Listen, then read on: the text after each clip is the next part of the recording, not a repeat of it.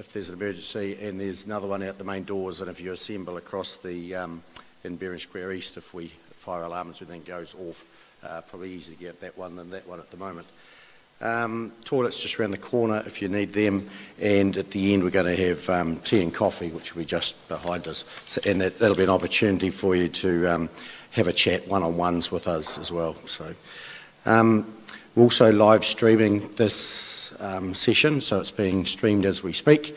So if there's any questions in the crowd, we'll have Femke who will take them. Put your hand up if you have a question. Femke will take the microphone around, so you'll need to speak into the microphone. Otherwise, those people at home won't be able to hear what you're saying. We would hear you, but they won't. So we'll use that. So I'd like to welcome you all here tonight to this long-term plan. And I have councillors here. I've got Councillor McMillan, Hooper, Brahm, Lovett, Alice, Cameron, Todd and Wilson here. So we've just about got the full crew, apart from one who's away at the moment, one councillor. And we also have staff. We've got Mark, Femke, Tony, Neil, Janice, Paula and Leanne here as well to do the backstage stuff for us. That's good. So good evening and thank you for joining us tonight.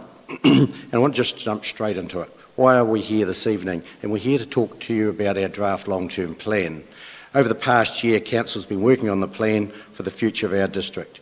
During the last year, we've asked for input from the community during the Take 10 for Our Future campaign, and now we're keen to get the feedback from everyone on the draft, and I'll say it's a draft plan. A lot's happening in our district. We're changing and growing, and we want to make the most of the opportunities this brings. We have a vision to make our district the district of choice for lifestyle and opportunity, and we've made great progress over the last 3 years. We've opened this fantastic new library and civic centre facility. We've done the installation of new water treatment facilities and water storage in Methven. We have upgraded large sections of our 2,600 kilometres roading network, as well as the Ashburton CBD. But there's still more to do. And we face some tough choices, so it's important to acknowledge that even though we could want to do everything, we can't afford everything. It's important to us that you understand how these proposals affect you, including how much they will cost the district. There are 5 specific key decisions we're specifically asking community feedback on, and we call them our 5 for the future, and we'll discuss these in depth later. At this stage, we think we've got the balance right during this consultation, but during this consultation, we need to hear from you on what you want us to do.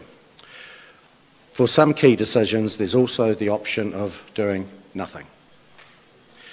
And it's all on itsourplace.nz, and you can find the additional background information. That'll be the easiest place to find it, and it'll be the easiest place to make a submission. So today's purpose is about talking about the long-term plan and the issues we are seeking feedback on. What is the long-term plan 2024 to 2034? Every 3 years we put together a long-term plan which sets out what we plan to do over the next 10 years and how it will be paid for. It includes detailed information on when, where and how for each activity, service and projects we want to deliver. Developing this long-term plan is a big piece of work, and we've been developing this plan over the last 18 months, and we've had many conversations about it. The earlier feedback received through Take 10 for Our Future engagement campaign gave us some really valuable insight about the district's priorities, and we have used feedback for the plan.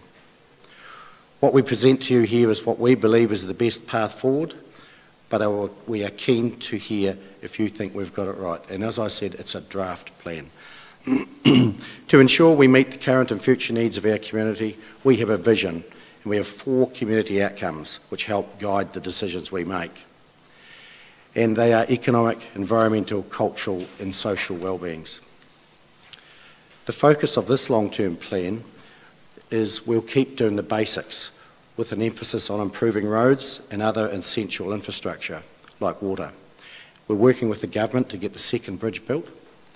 We're maintaining and developing parks, upgrading recreational facilities like the Ashburton Art Gallery, Museum, Memorial Halls, etc.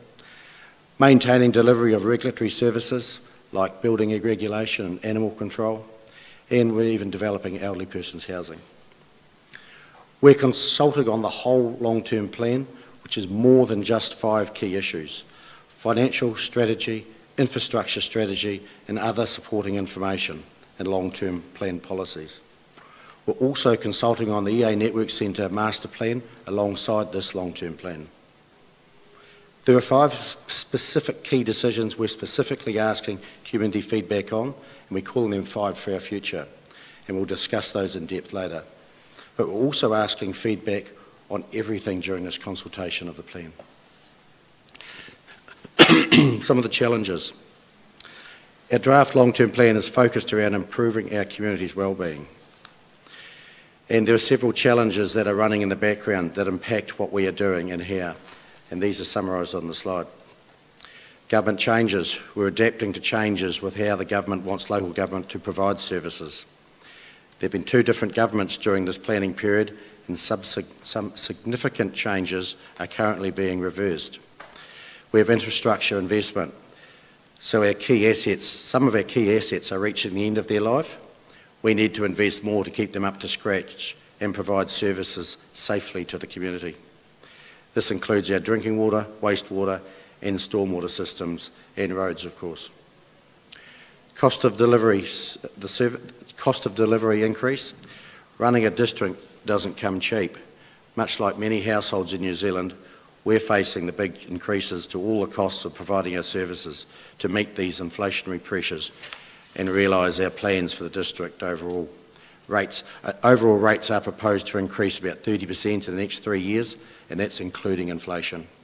It sounds a lot, but this translates to around an additional $300 annually for an average Ashburton residential property. Community development.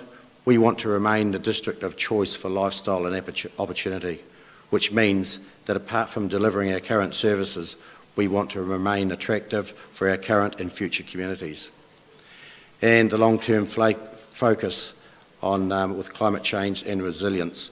And resilience is an ever-present issue and needs to be built into our planning. Before we get to the 5 key decisions, I'd like to explain what a preferred option means. The option that Council currently favours is called the preferred option. The costs of this option are included in the long-term plan budget, and we're seeking feedback on all these options presented. Following public feedback on the draft long-term plan, or if we learn of new information, Council may change its preferred option. So it's important we hear your views on each of these key decisions. I'm just saying we must have a preferred option, but that doesn't mean we've made our mind up. We're here to listen to you. I'll hand over to Councillor McMillan now to take you through the first key decision. Thanks, Neil. Good evening, everyone.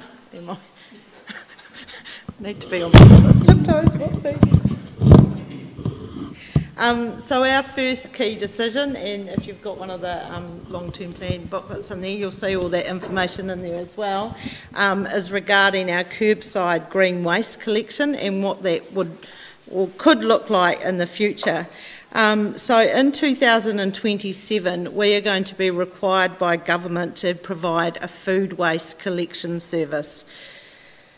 In past years, we've had a lot of feedback about having a green waste bin, and I think we're possibly one of the few Canterbury councils that don't have a green waste bin currently. So we know now that there's a lot of people who will put their grass clippings or branches or anything sort of organic into the red bins at the moment, and of course all of that gets carted up to Cape Valley. So our options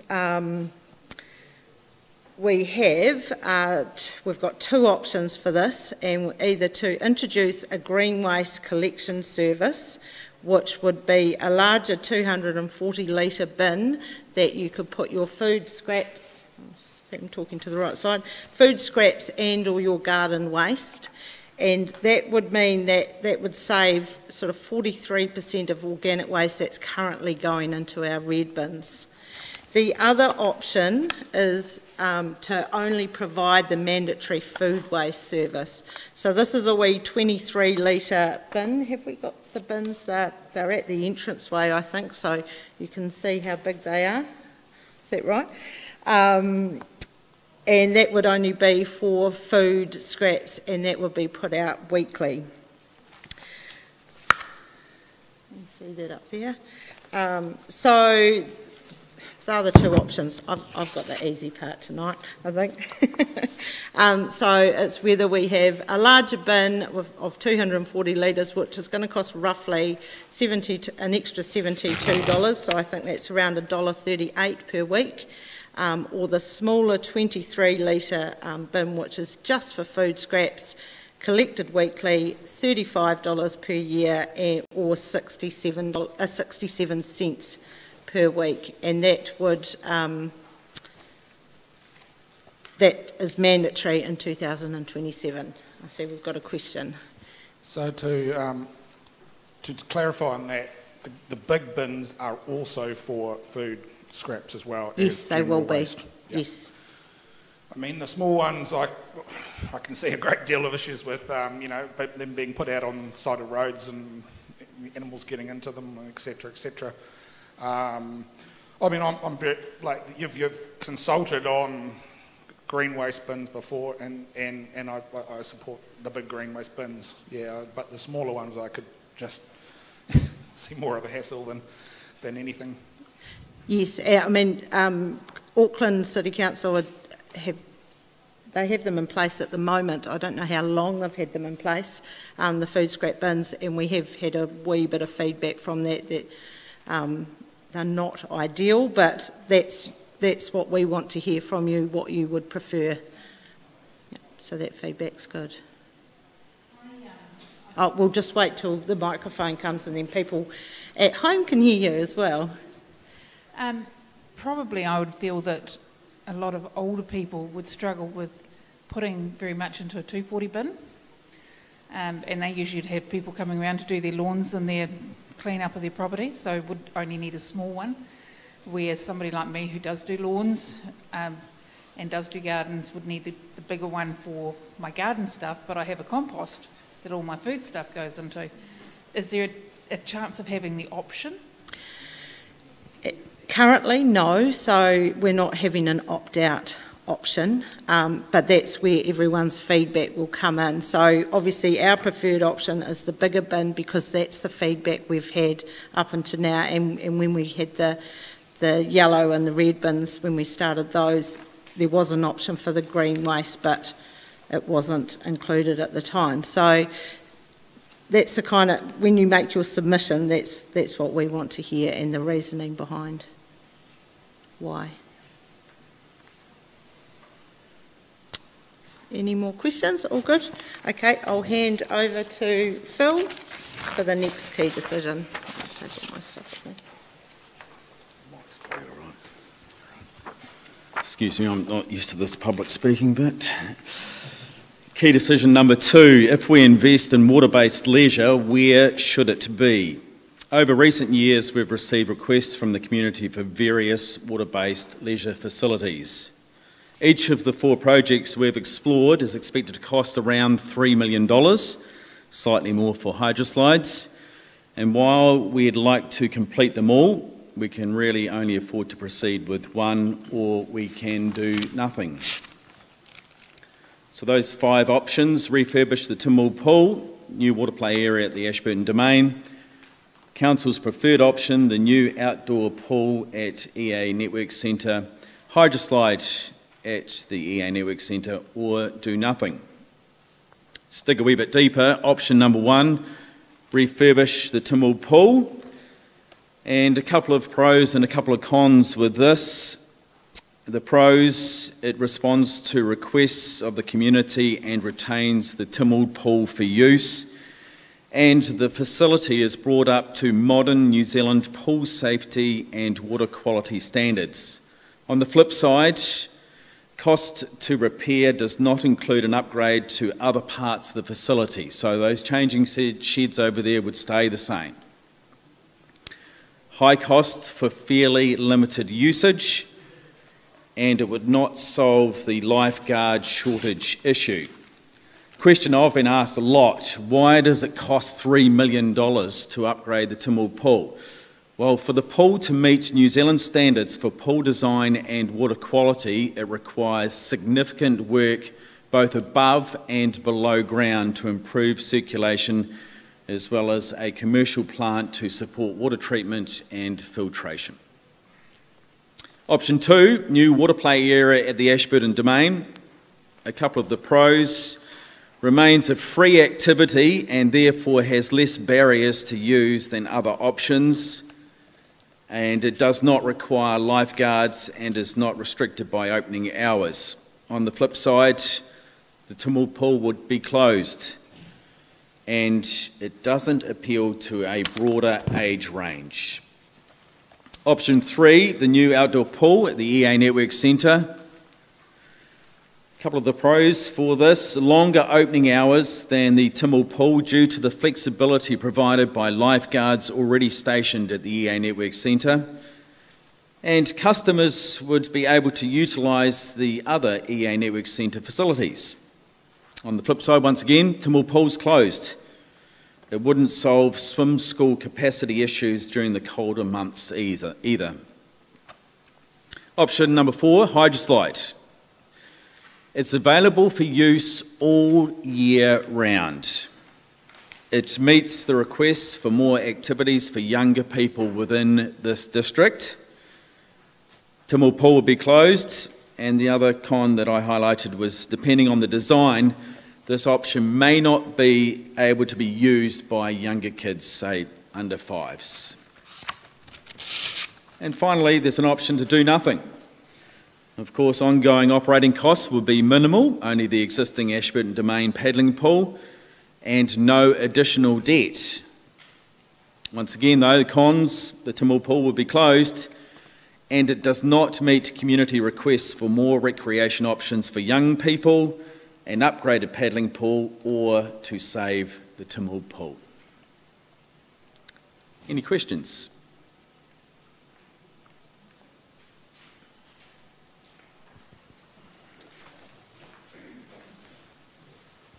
So with the two Ashburton EA Networks, the Hydroslide option and the pool, can you comment further on the costs of it and whether they will be self-sustaining from fees charged to enter the pool, or how much of that's coming from fees and how much of that's coming from rates? As I mentioned, all the options are around $3 million. I understand there would be a separate charge for the Hydroslide on top of your swim, and all the other information you want is at itsourplace.nz. Is it self-sustaining, or is it going to be I haven't got a crystal ball. I'd dare say for a start it certainly will be, and probably profitable. No pools or stadiums are self-sustaining. There's always ratepayer money going into them, so the additional pool would still be having ratepayer money going into it. Even the Hydroslide would, even with a charge. So there will be ratepayer money going. The existing EA Networks facility at the moment is 1/3, 2/3. 1/3 fees and charges, about 2/3 council rates.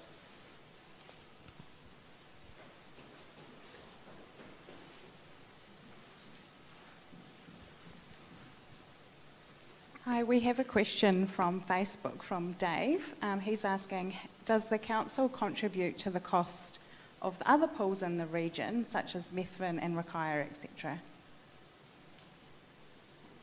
Yes.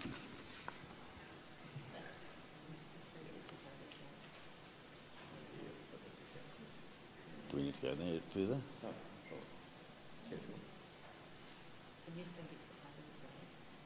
So Methven gets a targeted rate, and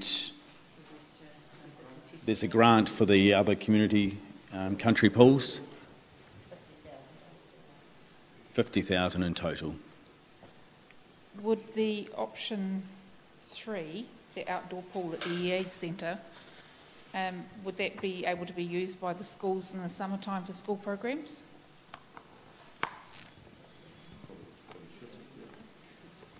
Potentially. Because that then would enable more pupils to use the swimming facilities. Are you thinking about the capacity for the swim schools? That's already been reached. Primary and intermediate to be able to use the swimming pools. Yeah. Because most of them don't have a swim program during winter time anyway. But in the summertime, they're struggling to get times into the pool. So if the outdoor pool's used, well then that would increase the capacity. Yep.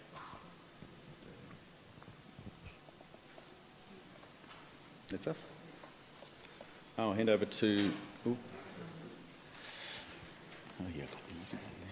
I haven't got a question, but I've got a comment that I think it's very hard to compare a pool at EA Networks, an outdoor pool there, or a pool at Tynwald.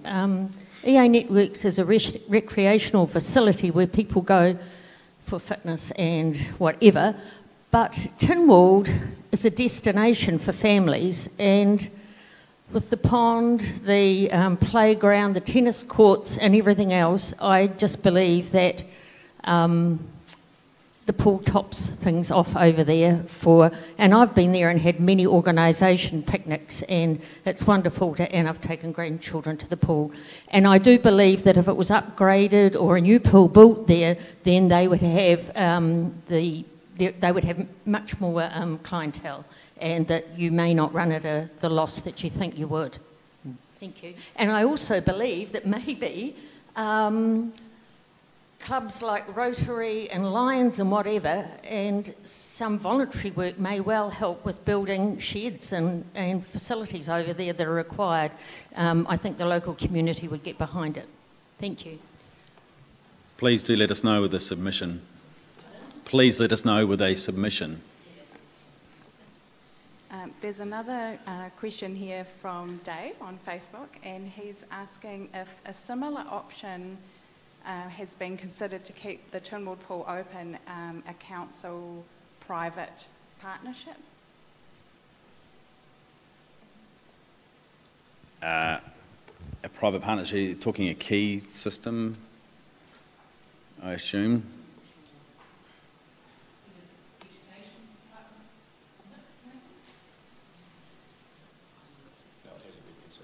No, it hasn't been considered. MCAP. Yep. We welcome Dave's submission. Why is it considered that an outdoor pool is necessary, given that it's season limited and has higher maintenance than an indoor pool?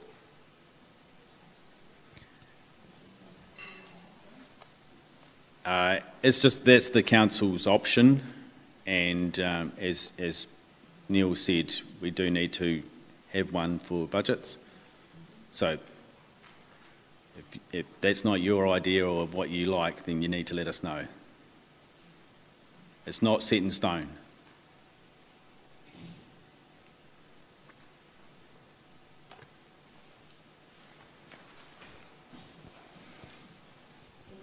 Would the outdoor pool of the EA Networks be heated? Would it be heated? Yes.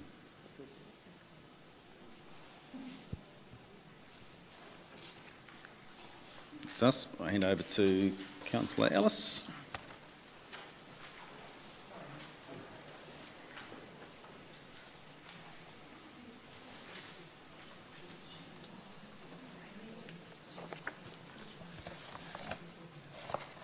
Good evening. I get key decision number 3. What do we do with the Balmoral Hall in the old Polytech land in Ashburton? Council owns the Balmoral Hall, an old Polytech site on Cameron Street. Even though Balmoral Hall is not classified as a heritage building, was built in 1936 and has been used by many generations of people in Ashburton since. But the hall needs extensive repairs. It leaks, contains asbestos, and requires modern kitchen and bathroom facilities. On the Polytech site, the main classroom is ageing and also requires significant work. Both sites are used by community groups, but are not used enough to cover the maintenance costs. Balmoral Hall is valued by the various community groups that use it for its lower fees and by the dance groups for its fantastic sprung floors. If the hall is sold or demolished, we propose to build a multi-use stadium at EA Network Centre to cater for dance. There are three options that Council are looking at for the Balmoral Hall, and Council prefers option 2, as we think that this is the most financially responsible option to help reduce debt and free ratepayers from ongoing maintenance costs. And the modern multi-use studio at EA Networks would provide a modern venue for dance. So moving on to option 1, which is to retain and repair the Balmoral Hall and Polytech site. Just remembering in its budgets, Council has not allowed for any money to be spent on the hall. In fact, the reverse, it has allowed for money to come in from the sale of the buildings and land on that big site. But option 1 is by far the least disruptive for the dance studios and users of the hall, but will require spending a significant amount of money to retain the same level of service. Fees for the user groups would have to increase to help cover those repair costs, and general ratepayers would continue to subsidise the operating costs of the Balmoral Hall. Also would need to find funding to repair the old Polytech site and secure some long-term tenants. Servicing that debt would cost the ratepayers of Ashburton $388,000 per year.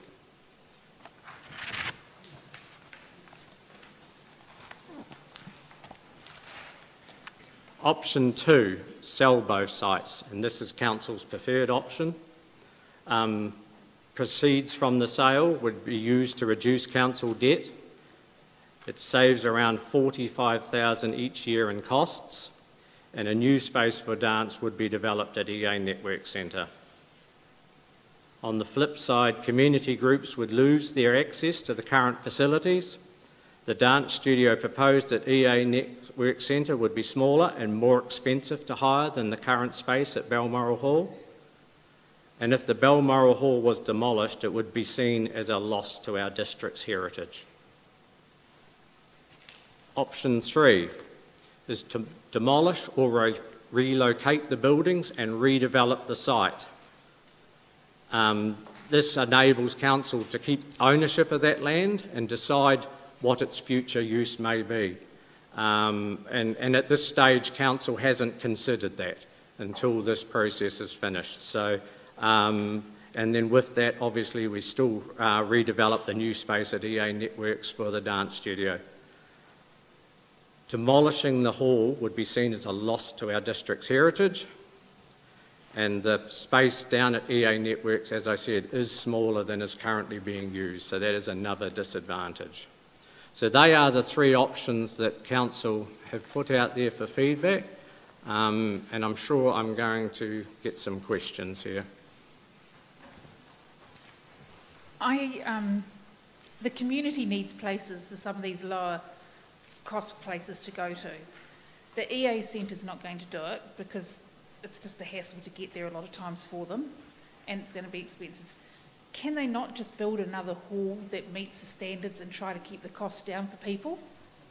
The Polytech, if it's been used by, I don't know how many groups use the Polytech, can that not just, I don't think that's fully used, is it? No, no. So can not extra rooms be put on a new hall just on the Balmoral Hall site and maybe sell a Polytech site and keep the costs down so that some of these smaller community groups can use them at a reasonable price without not being able to do anything? Are you saying with that, demolish the Balmoral Hall and build a new hall in its space, but a smaller one well, you're that saying that the cost of, for a start, you're never ever going to move those buildings. Some of the ones on the Polytech site you can, there's prefab buildings there. This council will never ever move a building that's full of asbestos because you say it's full of asbestos. The hall is, but those prefab buildings are not. Yeah. Pulled down. So. You've got to find, there's got to be some places for some of these smaller groups to be able to go to. The dance clubs, so that your 2, 3, 4, 5-year-olds can go dancing at an affordable cost. And I think that if you're going to build a stadium at the EA Centre to cater for that, these groups are not going to be able to carry on. You need to be able to build something that's affordable reasonable centre of town car parking, and maybe pulling down the Balmoral Hall and replacing it with a similar size hall with some extra rooms on the outside that similar to what Polytech are using now, would be the option, rather than making it on the other side of town that some people can't necessarily get to. Fantastic. Look forward to that coming through so we can consider that option around the table.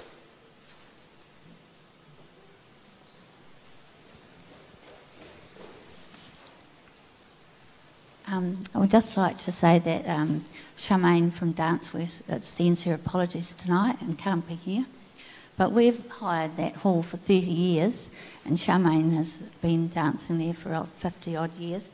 And I'd just like to say that we've never seen any maintenance done the whole time we've been there. We've had to go along to the council and buy 20-cent pieces of old 20-cent pieces to put in the slot machine to get power. And none of half the heaters even work.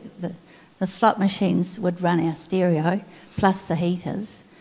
And I see in expenses there that says that it's for electricity, but I'm not sure what that is. I've requested a breakdown of your last year's expenses of $44,733, and I just don't know where you've spent that, to be perfectly honest. And also the income between Charmaine and ourselves, we've given you more income from our rent than you have put in here, and there's been other church groups and that have hired that hall, and it's not in there, so I cannot see that your figures are correct. The other thing is this quote here that you've got from, you're saying it's 1,249,000, which you're rounding it up to 1.3 million, so there's 50,000 there for a start. Is a year old, but it's also only from a consultant. Why don't you go and get a proper quote from a building company to get the correct figure that you're giving to the public, to the ratepayers to choose? It feels like that you're just upping these prices and that you're not putting the correct income in. I can assure you we're not upping the prices. If the option of doing up the hall and retaining the site is what we end up with around the table after all the feedback, we would then go to a tender process for that work, which would then give us those accurate figures, but you do need to get a consultant to go through first to give you that idea of cost so you know where you're working. Thank you, Councillor Ellis. I quote you, provide a space in EA Network Centre for dance. What would that entail? Would that entail covering the outdoor courts for them? Would it squeeze another group out? Would it make it all tighter? What the words you used, sir, what does that mean? Some internal alterations of the space in there around where Sports House and that sort of thing is where we would be looking at making room. Oh, Angus would like to... a supplementary question. Well, sir, if doing away with Radiant Hall is a no-cost option, how much would it cost to make EA Network acceptable for dance and activities that are now held in the Radiant Hall? Sorry, in the Radiant Balmoral Hall. Because there must be a cost to alter something. Yes, it's on page 29 of your document you had there, and yep, and the cost was, just since I haven't got it in front of me? 325.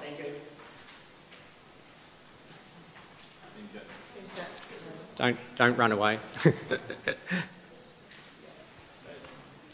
And we asked what kind of floor you'd have in that room, and we haven't got an answer for it yet. Is it going to be concrete with vinyl on top? Is it going to be dance floor? I'm not sure. What's it going to be? Do you know? The design still to be done, but I understood that they would cater to the dance, and there would be some form of structure. That was my understanding. Yeah.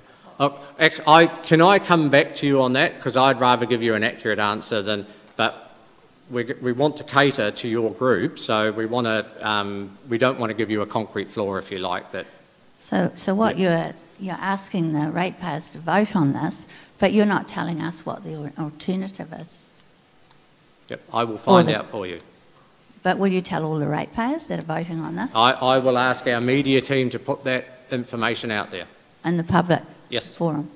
The other thing is, do you realise the value of that wooden floor that's in that hall? I understand it will be a very expensive floor. Yeah. So that floor is a very good floor for dancing. Yes. And if you'd have kept it up with your maintenance that we're paying rent, if you'd put just a little bit in every year that we've been dancing there, surely that would have been fine. And it's a very good floor. And it would be such a shame to see that you demolish it and chuck that wood out. Yep, understand. Can I ask, you saying 2 sites, is it an option to sell the Polytech site but retain the Balmoral Hall site? Anything is an option. So put a submission in and then we can look at that around the table as well. Hi, I've got a question from Tanya on Facebook, and her question is, why is council pushing for everything to be at EA Network Centre?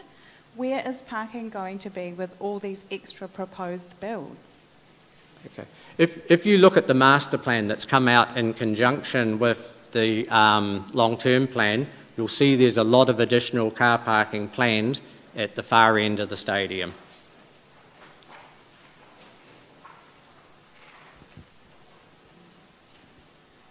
Thank you. My concern is that you consider taking a dance studio down to the EA Networks anyway, because it's a sports complex as I see it, and I don't think it's really conducive to having a dance studio there. I live on the, excuse me, I live on the western side of the council land there, and I can hear, and probably once a month, I can hear the music quite loud at my place, and I just don't really feel that the dance studio or that department should be at the EA Networks anyway. I think it would be a bad decision. Thank you.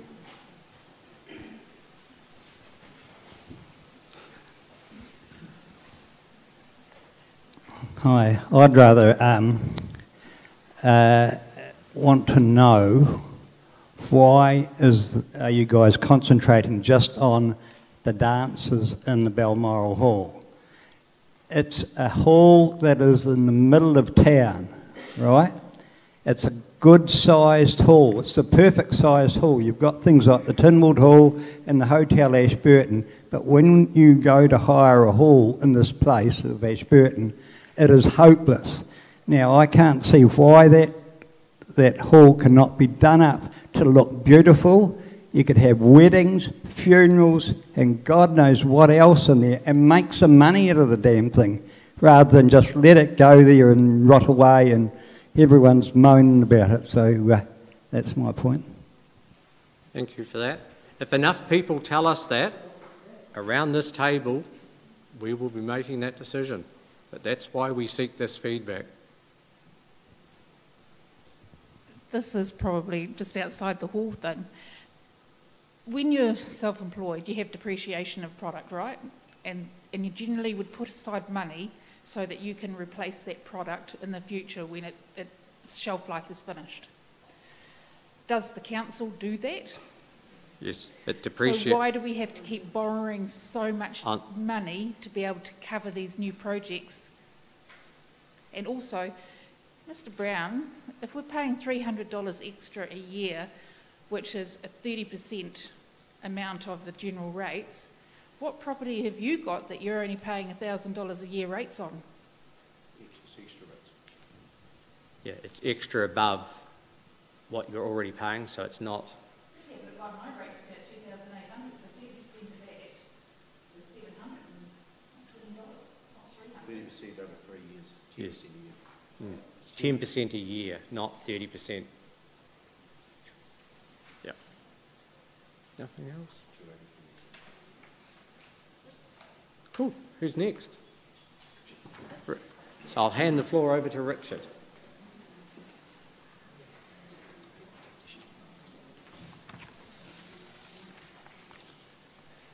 Evening, Evening, everybody. I'm here to talk about stock water. Okay, we'll start off with fourth decision is whether we remain in the stock water business. Our ageing stock water network is an inefficient and expensive way of delivering water to livestock, but it does have benefits for some of the community. We currently operate 1,600 kilometres of stock water races, providing water for livestock to about 1,000 properties. The water primarily is used for animals, but there are many other benefits, like supporting biodiversity, providing food sources, mahanga kai, and land drainage. Over the past 2 decades, the stock water network has more than halved as landowners request closures because they have switched to piped water or other sources.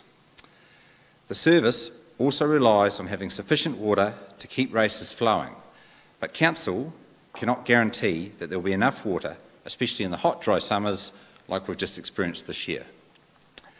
We're also facing new environmental requirements that will add significant extra costs to this system, such as new fish screens at the top, which, you know, over the last 4 or 5 years, environmental levels have increased. So that's one of the stock water is one of those places where those costs have landed, you'd say.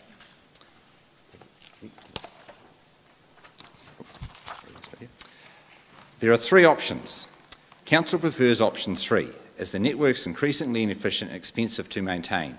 We think exiting the service is the most sensible option. This will provide a 3-year period for current users to make alternative arrangements, such as sourcing piped water from irrigation schemes. So now we'll go to the options. Option 1, stay and invest.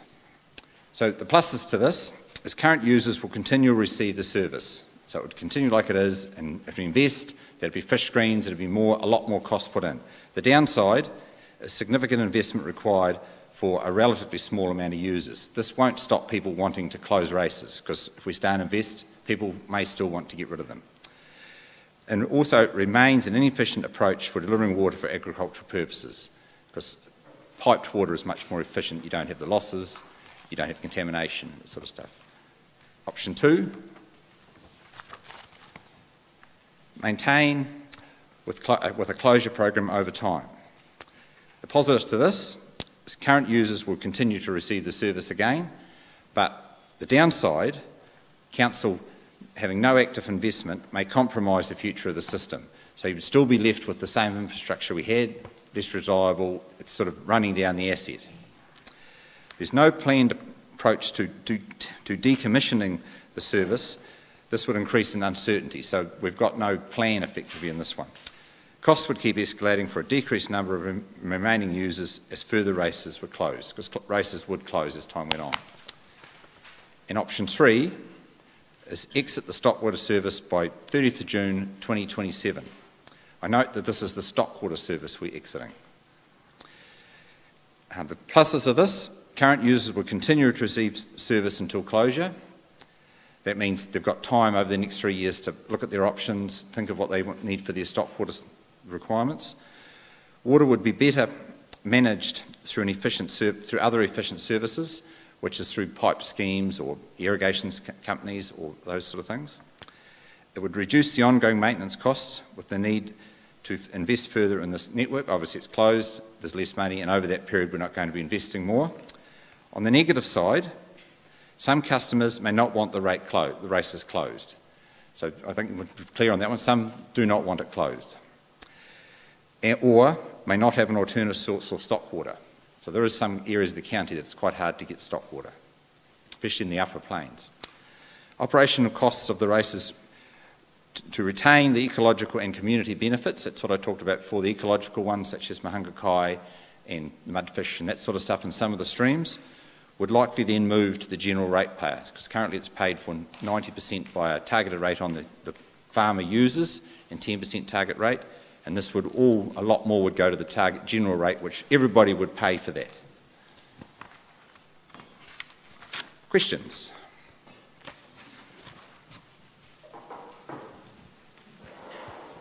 Looking at some of the smaller lifestyle blocks, like even ones out at Drumore, they've had a prohibitive stock feeding service on their water system for quite a few years now. So they can't legally even give water to sheep or any animals that they've got on their farm. It's farmlet.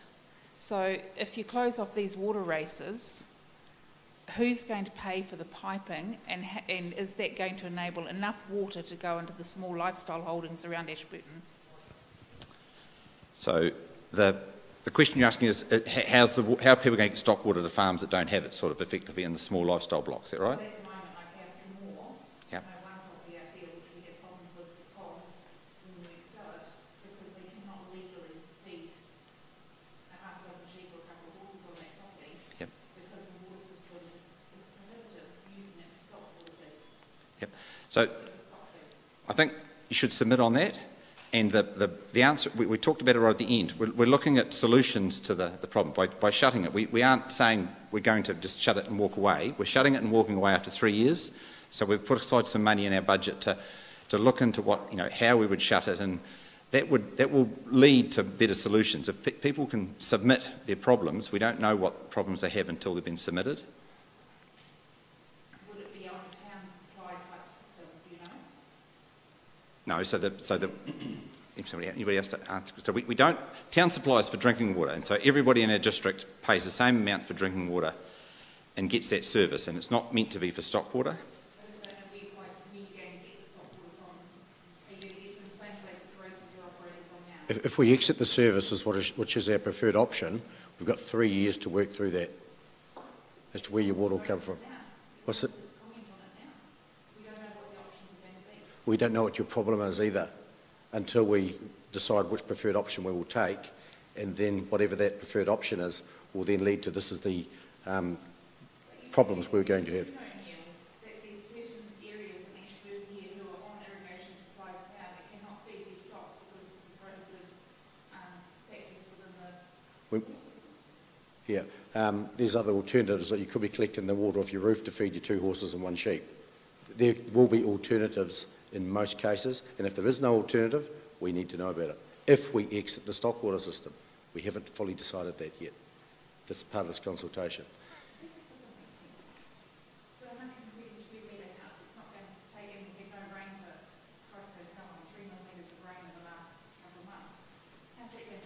Or perhaps we should, as part of a mitigation, if that's the problem at Drumore, allow stock water to be taken from that drinking water supply. Perhaps that's the answer. So, a suggestion would be welcome.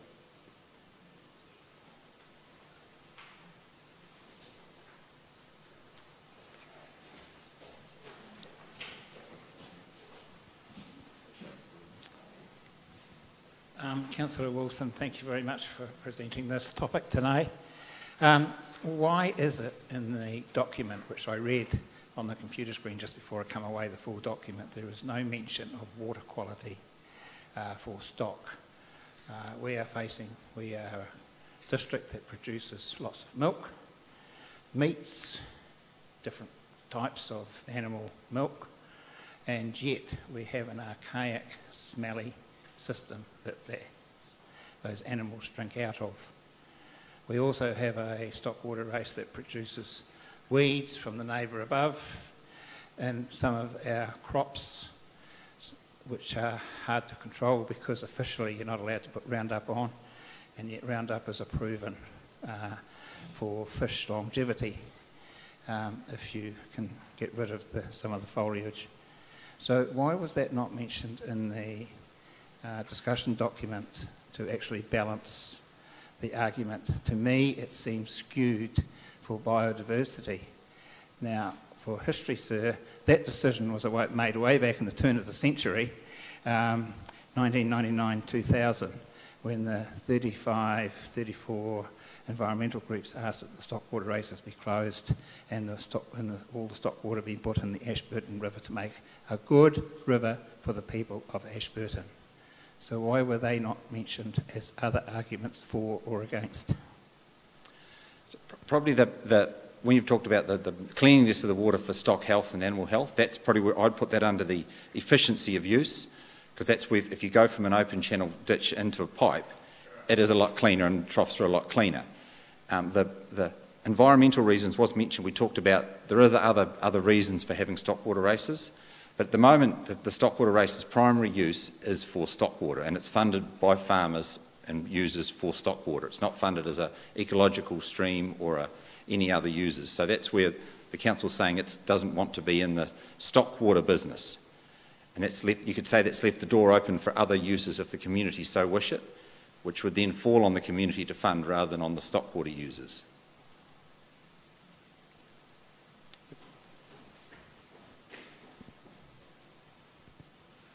I'm concerned about the level of nitrogen, and I use that word because I get thoroughly confused by nitrates and other variations. Is this stockwater going to have any positive or negative effect on nitrogen in groundwater? So currently the council has an agreement with HH Wet, which is the Heinz-Jaco Water Trust, which uses it for MAR, and they're trying to reduce the amount of nitrates in the water. So there is some stockwater that's being used for that. So at the moment the stockwater has a zero effect on, because it's just stockwater flowing across the plains. So that's a different argument, you'd say, a different sector with nitrates. When I talk of cleanness of water, I'm not talking about nitrates, I'm talking about E. coli and bad animal health. That's why you wouldn't ever use the stockwater race as a drinking water race for drinking house water out of.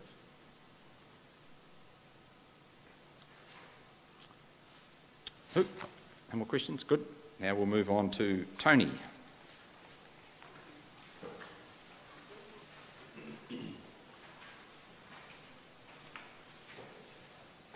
Okay. Key decision 5, should we extend EA Networks Centre Stadium? The stadium at EA Networks Centre currently has 4 indoor courts, but at peak times like after school and at weekends it doesn't have enough space to meet demand. A study of recreational facilities in the district last year confirmed that sports groups are struggling to get enough court time. Bookings in the stadium have surged from 3,116 hours in 21-22 to 4,209 hours in 22-23. We're proposing to extend the stadium between years 2029 and 2031 to house more indoor courts. We've investigated 2 options for extending the stadium. An additional 2 courts could be added for around $16.4 million, or 3 courts for $23.7 million. Both options would take around 2 years to complete and include additional seating, changing rooms and storage facilities. Doing nothing is also an option. However, this may limit the growth of local sporting opportunities. So there are 3 options. Council prefers option 2. We think extending the stadium with 3 additional multi-purpose courts would best cater for the needs of local sporting groups and help attract large sporting events to the district. The extension could also be configured to cater for events or shows with seating for 1,500 people. So option 1 is a 2-court extension, as I said, at a cost of $16.4 million. The preferred option is a 3-court extension, and the third option is do nothing. Can I just say that during peak times, between 5 and 9 p.m. in the winter, the stadium occupancy is already reaching 96% occupancy, and on weekends, on Saturdays, it is at 70%. So the pressure is on that by the time we do get to years 29, 31, the need for more space will be definitely needed. Okay, questions?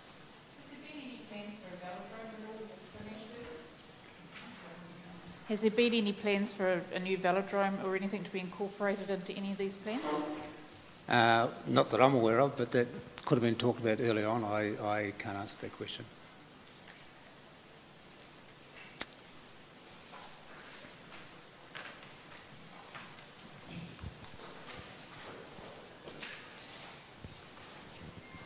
Tony, if you go to the preferred option, which you want to do, are you going to have a better traffic management system in place? Because it's blimmin' hopeless getting out of the EA networks when there's a big crowd there. You're going to improve the roading? Well, I think when you see the plan, there's a plan for the whole area, which includes hockey turf, etc. There's far bigger parking area, and by then there'd also be another entranceway further along by Oak Grove, I think it is. So that will be, when you do the option plan, you know, what you want, the three-court plan, you'll put that extra roading in. Well, I would assume at the same time. At the same time, yeah. Correct. We've got money in this year's budget coming up to do something with the entranceway that's there now, in and out of the EA networks. So that's planned for this year in budget already. Widening it. Yep. Hi, there's a question here from Tanya on Facebook, and she's asking, does the extension include an extension of the existing gym facilities and pool area as well? No, it's just 3 courts. Just the 3 courts? Yep.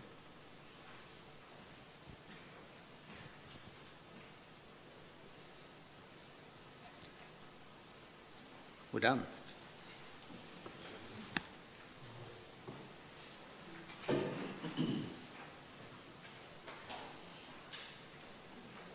Good evening, everybody. It's my job to discuss the money, the finances.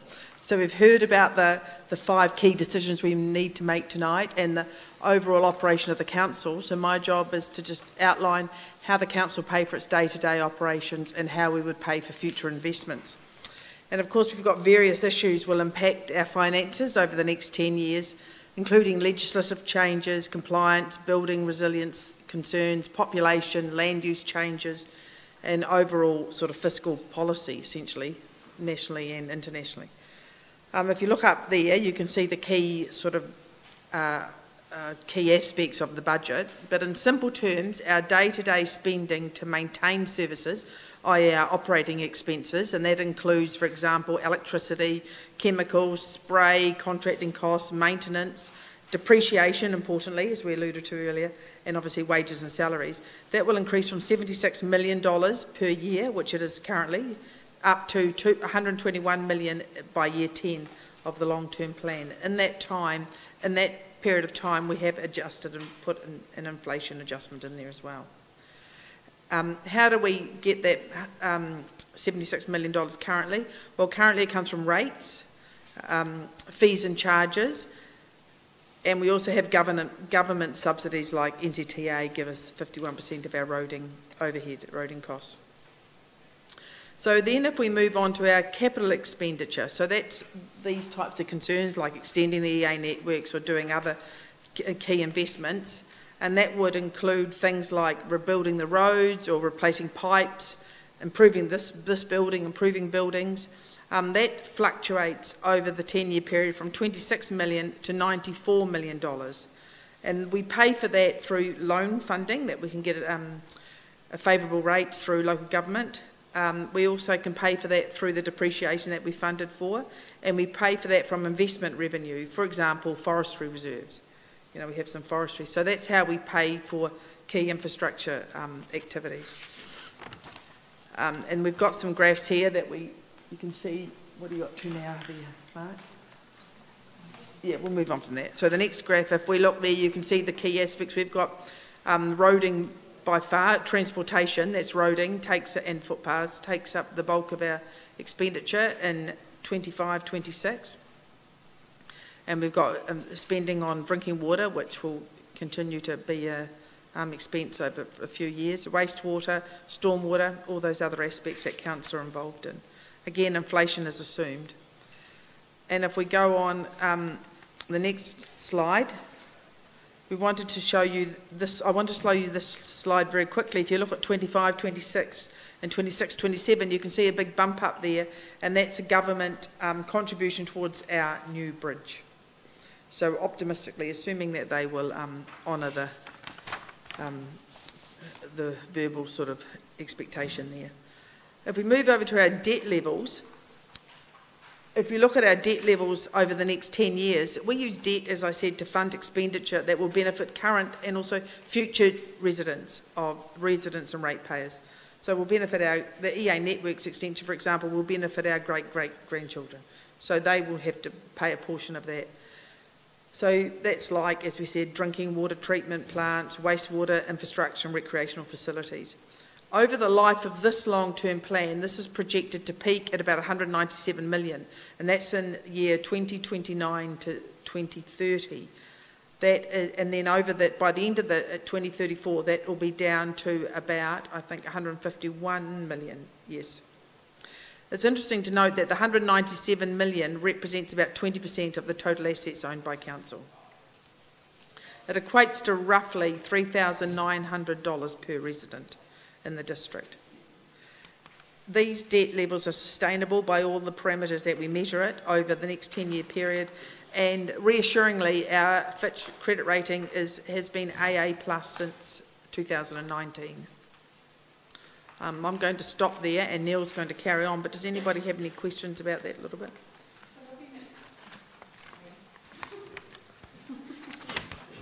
Looking that we have a long-term plan meeting like this every 3 years, is that right? Yes, that's right, yep. And I was here 3 years ago listening to the last long-term plan, and most of these things in here, other than the Hydra side, were not in it. So we're looking at approximately another 3 long-term plan meetings like this, with an extra probably, $50 million each meeting that we're wanting to spend. Is that taking into account that in those figures, or are we looking at every 3 years that we're looking at changing infrastructure and stuff or building new projects going to add on to that value? I don't know how to answer that, but essentially in 3 years' time, are we going to wipe all these and start a whole new set of projects? Is that what you're suggesting? Or we're going to add new projects in? Like the EA Networks extension is a 30-year project. So each successive council can review those decisions that were made and based on the environment can decide whether to progress, modify or not progress projects. Yeah, but at the moment we're looking at possibly spending how many $1 million on these 5 projects? Yes, yeah, well some of them are not, there's an option of no option, but they are included if they are done, yes, which chances are they will be, then in another 3 years' time there'll be other infrastructure programs that you're wanting to start that are going to add on to that bill, and then in 3 years later after that you're going to have the same thing. So your 2033-34 figure is going to be out by about probably, I'd say, 100 million. Well, we hope not, because that would be putting it in a much more less affordable realm. No, we don't. Well, we can't predict. We can't predict what will happen with the next council. But that is not the expectation that they would scrap this and start again and invest something else, or like a whatever. It's not the expectation that they're not going to do anything either, is it? It's not the expectation that in the next 10 years the successive councils will say, no, we can't do any more infrastructure in Ashburton because we have to start paying off this 197 million first. Well, the successive councils may decide that. They may well decide that. We can't predict what future council. Beg your pardon? Said that we're not, well, for example, this council decided not to progress with the road, the new road entranceway into the domain, because we felt it was a bit beyond our costs at the moment. So we do, each council reviews things as we go through. But also we don't know what we don't know. Yeah. So there may be something catastrophic happening somewhere, maybe one of our wastewater treatment plants or something, that we suddenly have to spend money on and we'll have to put into a plan. So, yeah, it's very hard. You can only predict what you know. And that's why we do this every 3 years, to try and stay on top of that. Because, yeah, it's very hard to know what you don't know. You can't anticipate, yeah. Or a change in regulation that tells us we have to bring something up to a different level. Like we developed a domain redevelopment plan last council, and some of those projects have not moved forward thus far, and they've been pushed out because we didn't have the resources to support those projects at the moment. So they're not always going to go ahead, you know. Is that fair? Sorry, Carolyn. G'day. I want you to go back to the slide, please, for the operating expenditure. Yeah, sure. And I'll refresh your memory. Yeah, you thanks. said Thanks. your cost will increase, the operating expenditure will increase from $76 million Yes. to $121 million Yes. in the next 10 years. 10 years, yeah. That's over a third of what we've got already. It's over a third of what we've got now. How can you justify that sort of increase over 10 years? You know, Well, in there's a week, 10 inflation years? inbuilt into that. There's inflation in there, in those figures. So that will, well, You've that's been been conned massive. by politicians, I think. Maybe. It's gone. What's inflation now? Yeah, well, let's wait and see. Yeah. And there's also, the projects are in that. A lot of the operations expenses, like our water regulation is getting more and more stringent, and there's going to have to be more investment in water. There's, you know, that's just the way the world goes, essentially. There's going to be more activity going on, so that's what's it costed out at. Anybody got any comment on that? Just as an example, in our budget we've put an extra 20% into roading, and what that's going to achieve for our district is what we got 2 years ago, and that's the impact that inflation has had on roading. So that's over a 2-year period. That was 21 and 23, not 23, 24, 33, 24. Question like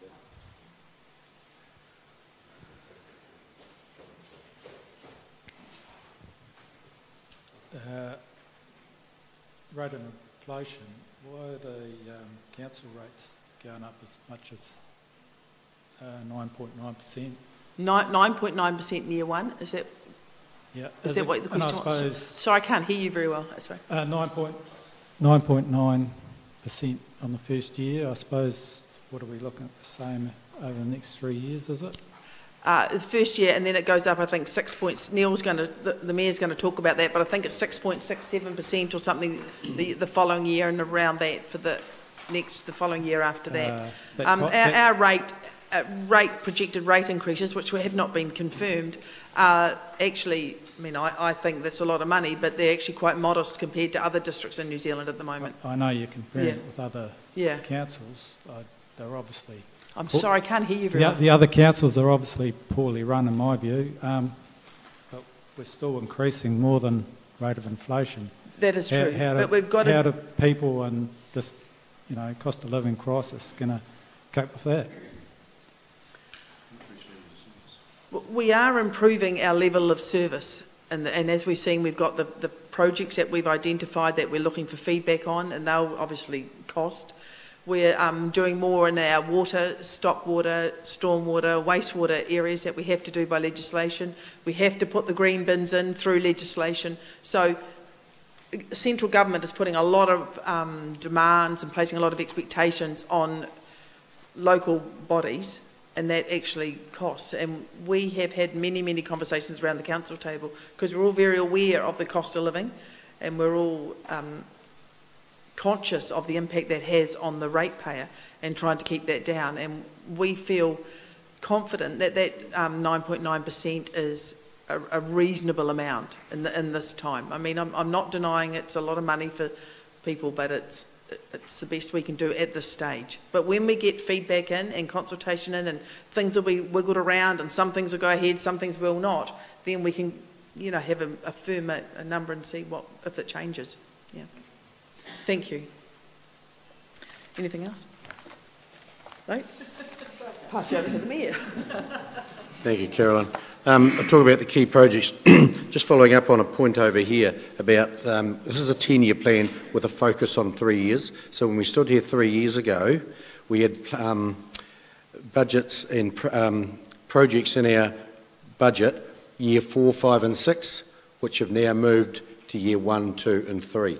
And the year 7, 8, 9s have moved to 4, 5, 6. If this group of councillors believed they were worthy of moving forward. If they weren't, they were removed, and there could be some new ones that the council decided went in. So we are a 10-year plan, and I'll talk about some of those projects for Ashburton right now.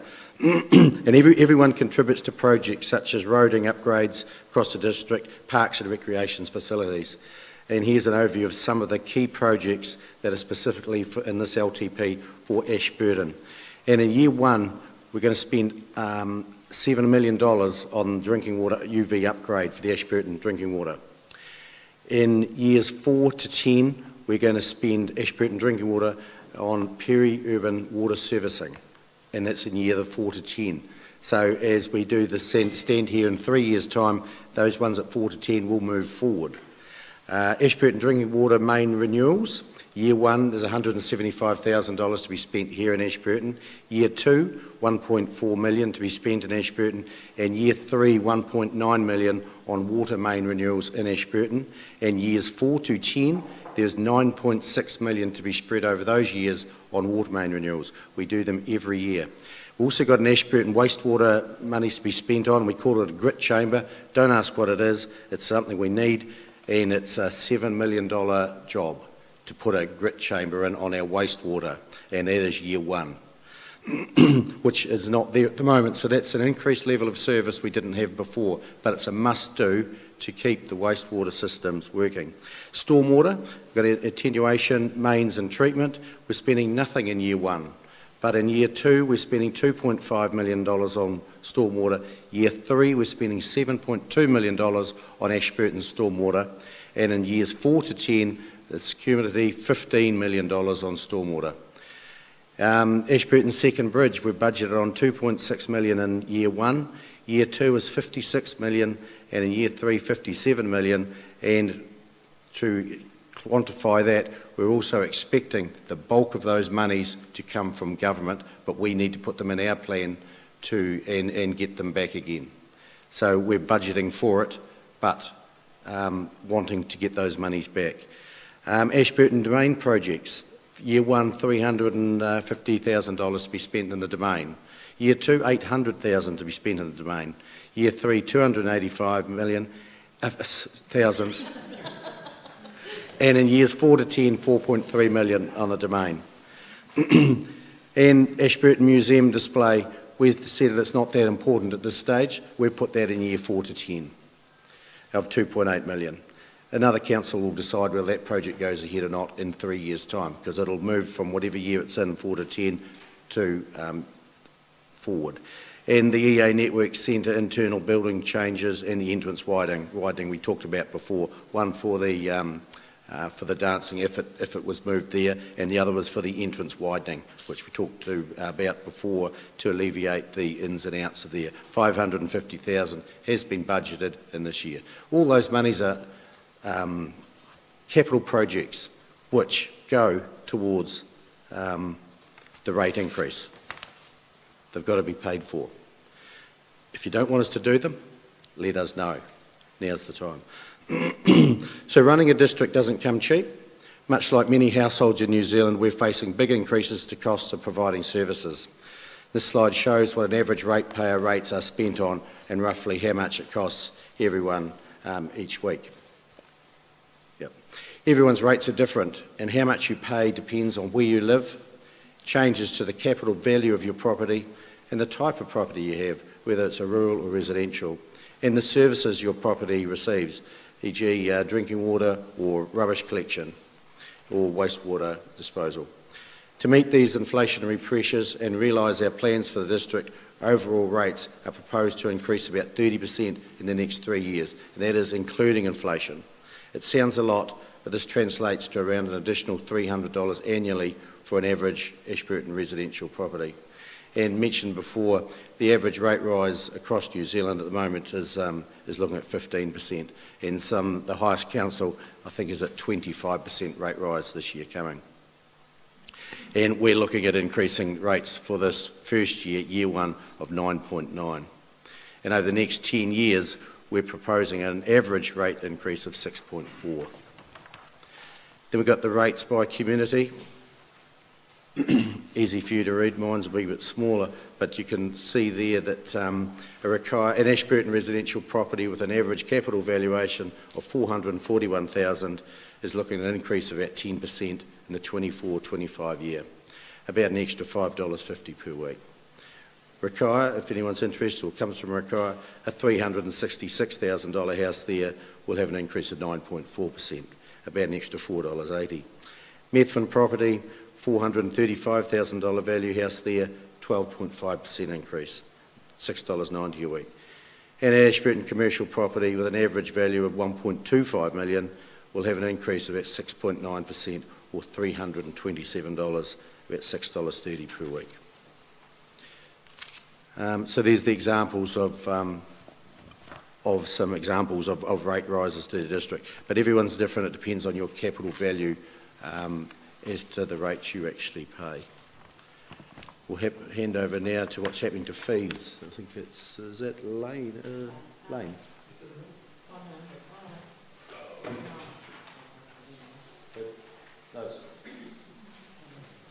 Oh, sorry. No, it's me. I'm still here. Sorry. One more page. Sorry, Lane.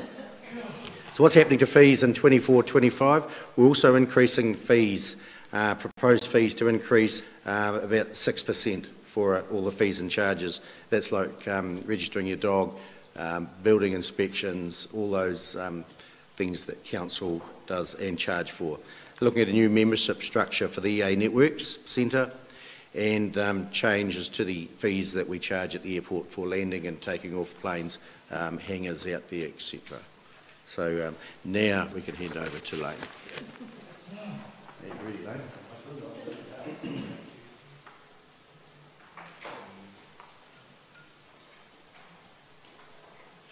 Mark, you're pretty good. Can you bring it a little bit higher?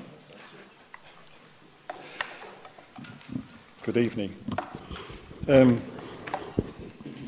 I was the last one in the door, so I get the bips and the bops. So basically, what else are we doing with consulting? What are we doing?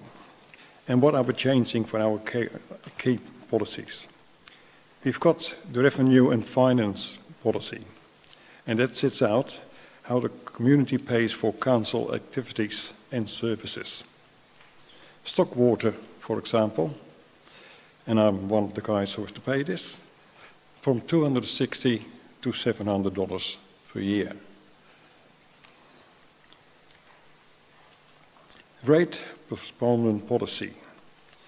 That is a policy what enables residential ratepayers to seek postponement of rates for reasons of financial hardship.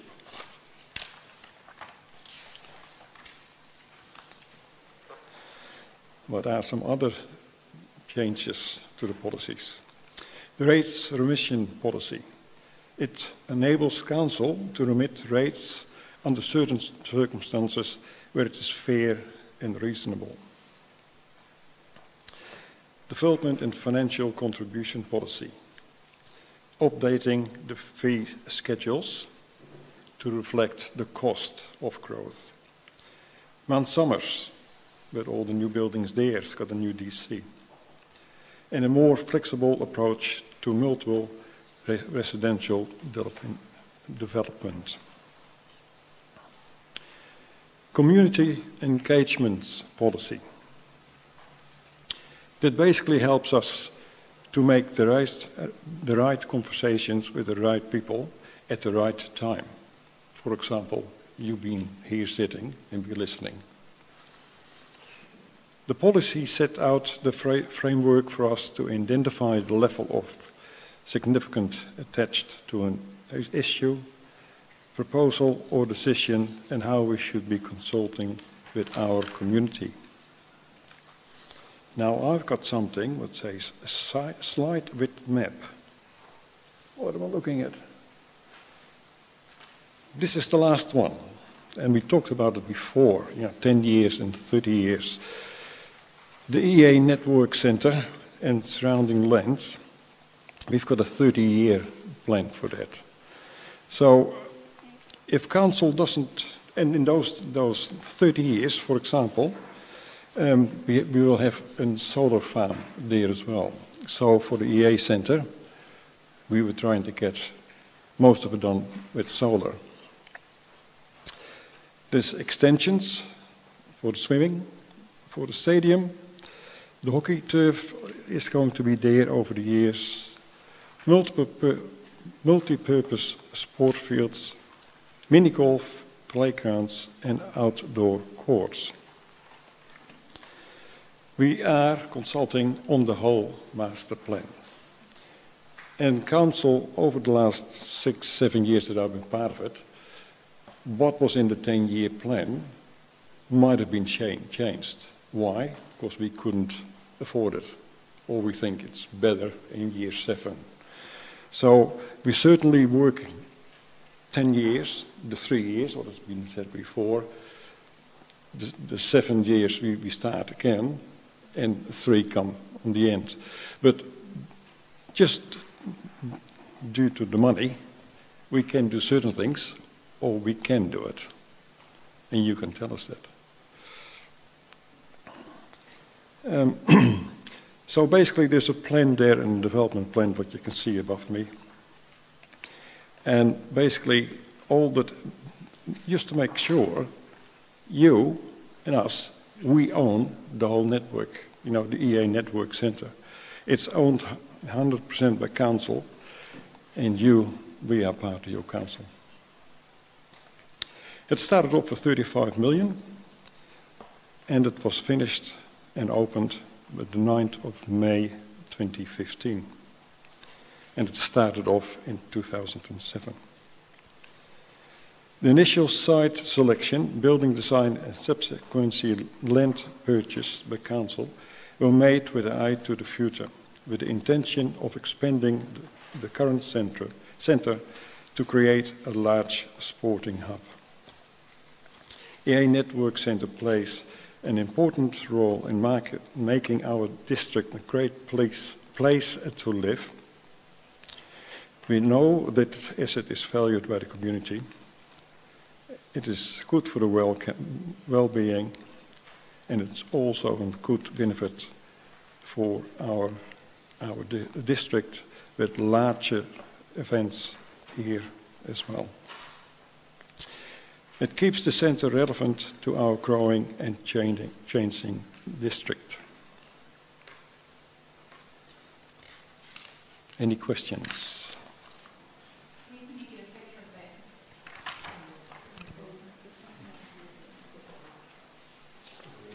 What have I? Okay, yeah. Is it there? No, that's cool. It is. There was a question before about car parking. You'll see car parking up there in this plan, more extended out from where it is now. Can I ask how many welcome Ashburton signs that we have in Ashburton? How many welcome Ashburton signs do we have in Ashburton?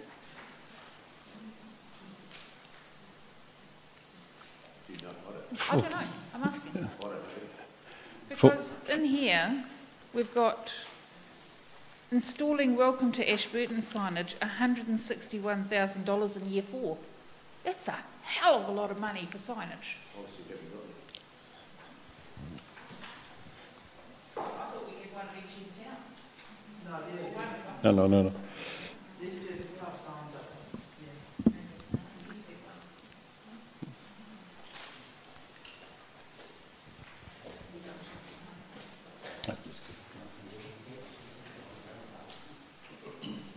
So to summarise, to start off I want to kind of congratulate Council on the job that they're doing in regard to this consultations and some of the projects that you've talked about that require financial discipline and you've been careful about where you spend your money. I'm looking at a proposed master plan for the EA network and I'm thinking, I know it's 30 years, but we're in a cost of living crisis now.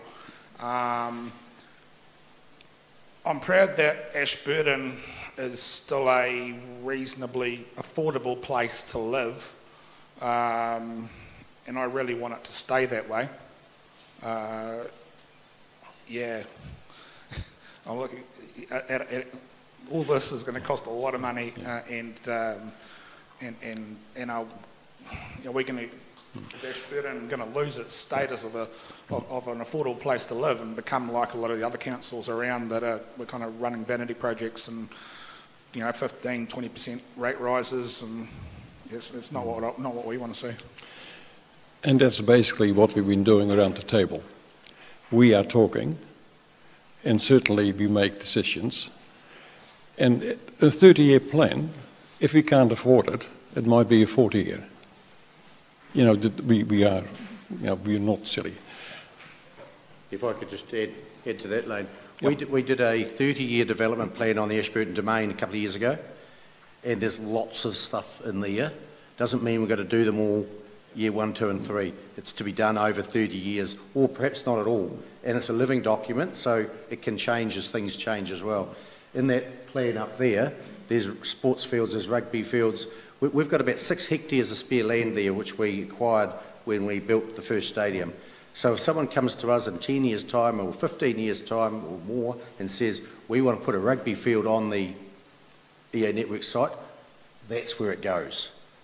So, and then someone wants to come and put the community turf on, which is like a hockey turf, that's where it goes. So it's a good plan going forward for when someone wants to develop. Council may not pay for any of it, but if people want to put the turf on or put the rugby field or soccer field on, that's where it goes. We'll sort the payment system out through this long-term plan process.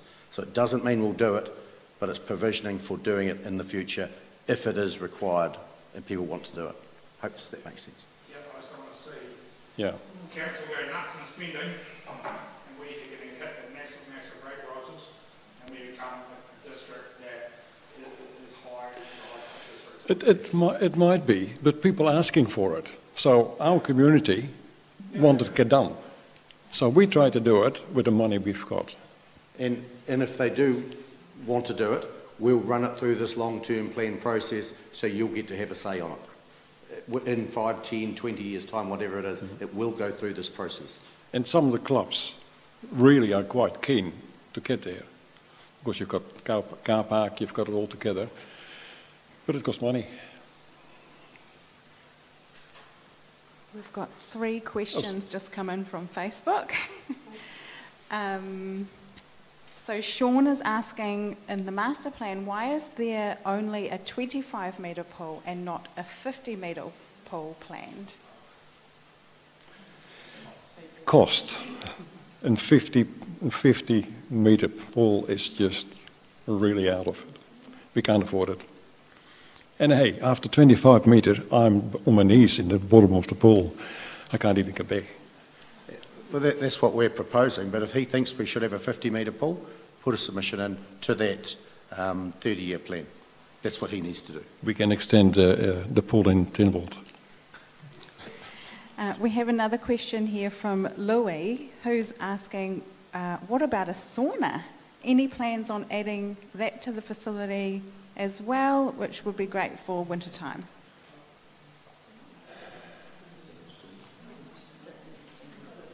Yeah, there is. Yeah, there is. There is a hot chamber there. It's right next to the pool. There's one. There's a steam room that exists there currently. Yeah, there is one. Put a submission on. Yeah. Put a submission in, okay. And then we have Dave, who has asked if there are any figures available on the EA Network Centre's current profitability.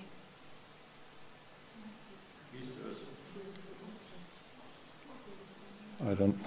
I'm going to listen to the ladies. They know it all.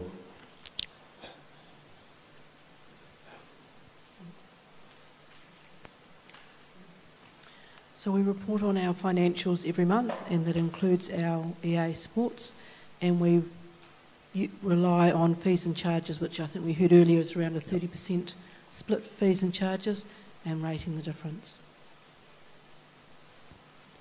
And a lot of those things, you know, at the EA Centre, yeah, people don't pay full prices. So it comes back to council, we all pay. We want it, we have to pay for it. Just on that question, can you tell us, I think Neil might have alluded to it last night, but what's the income and what's the expenditure of EA Networks per year? I don't know it out of my head, you know? We spend just about $7 million a year, just under $7 million a year on it, and fees and charges are around about $2 million of that. So the rest is picked up by the ratepayer. And that is not the only council who is doing that.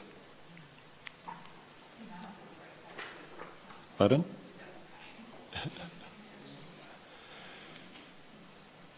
That's it? Oh, Lynette.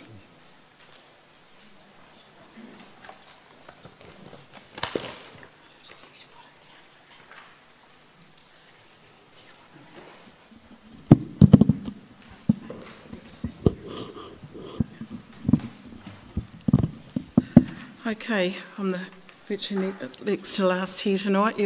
You've heard a lot, and hopefully you'll be able to go back and watch it on our line, and please take all those books home with you to refresh your memories for when you are going to fill out our forms or online. So my bit is how to have your say. And the easiest way to provide your feedback to us is online, ourplace.nz. There is a hard copy available here I think you might all have one of those. And if you look in the back and your comments bits aren't big enough, put another page in there and staple it to it and hand it in. And online also there's more detailed background information and additional information there for you as well to make a good informative decision. Now your submission can be on any of these topics or anything else you think will make the district a better place. If you can think of anything else we've missed or that's very important to you that we should know about. Someone said to me they wanted curb and channeling down in a small village, and I said, well, put it in there, put it in your comments, put it in your submission, because we don't know what we don't know out there. So please put it in. Now, we do have a formal submission process. All individual submissions and summary will be presented to council. Every councillor here is expected to read every one of them, and they will be presented and in a short form as well. And you can also come and talk to council about your submission. So there is a wee box on there, tick it, and you'll be given a time to come and talk to the council. And you've seen this all here tonight. We're not frightened, so come and talk to us, and we ask you a few questions on your submission, so never feel threatened coming in to visit us lot in there at all. And if you don't think our options are right, what we've underlined, tell us and give us your thoughts. And you know, just add it there and add more pages and stuff. So we're halfway through our public consultation with community events, and on the back of those you'll find the list of more community meetings. So please tell your friends and neighbours to come and listen.